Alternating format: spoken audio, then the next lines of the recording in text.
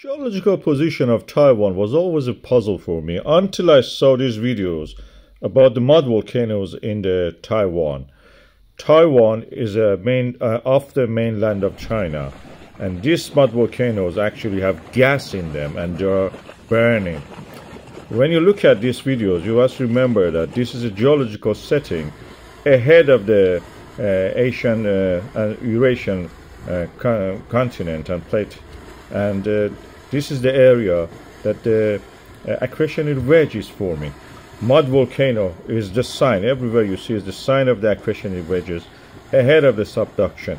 So when you see this is a bean farm. As you can see, it destroyed the crop, and this building is going to collapse practically after this. It will not last because the mud practically is just fluid now, and the building eventually will sink into this. It may not be in this video, but definitely after that, if you go back, you will see that that building has disappeared. And this is practically mud, very fluid, watery clay erupting from inside the earth.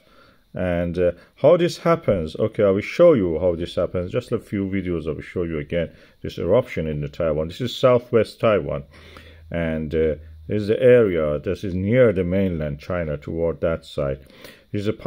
Of course, Taiwan is a province of China, which America and the Western countries want actually to use it to put pressure on China because of that, of course. But they're Chinese at the end of the day, and they can live together. What happens is here, you can see again fluidized clay erupting. And best example of it is in the Makran coast of Iran, where the subduction happens.